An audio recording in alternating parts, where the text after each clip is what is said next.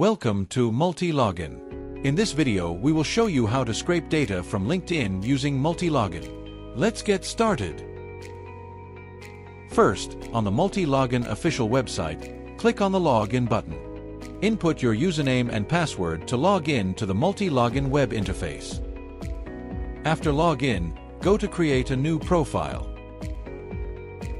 Create a profile name and leave all the other settings in default. Then configure the Multilogin proxy. You can choose a country you want, and then click on Check Proxy. Then you can see the proxy IP showing up. Go to Create Profile, and you will see this profile is successfully created. Now let's start scraping data from LinkedIn using the Multilogin profile.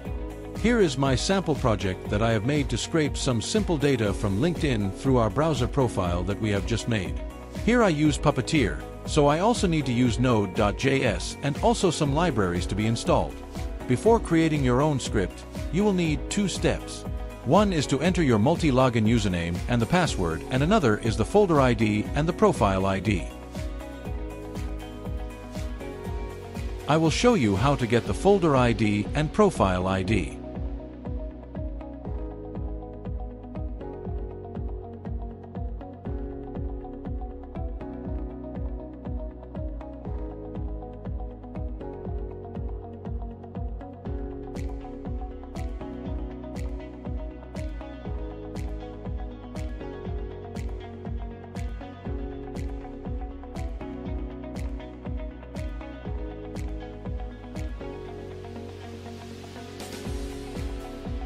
After you get your folder ID and profile ID and paste it to your script, you are all set. And then what you will need to do is to run your own script. What I'm doing here is I'm scrape some data according to the selectors I have made, and in the end it will save it as CSV or any method that you want.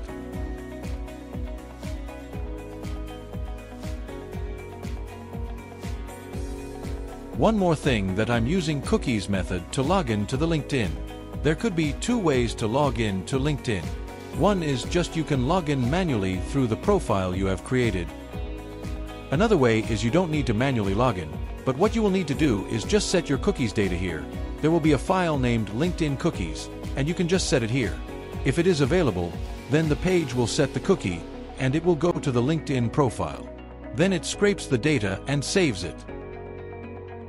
Now let's run the script. After running, you will see your browser is opened and the scraper is already running.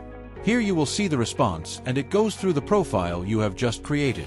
After successfully scraping the data, it closes the browser automatically, and the output file is saved in this path. You can see the CSV data saved in your path. That's it for this demo.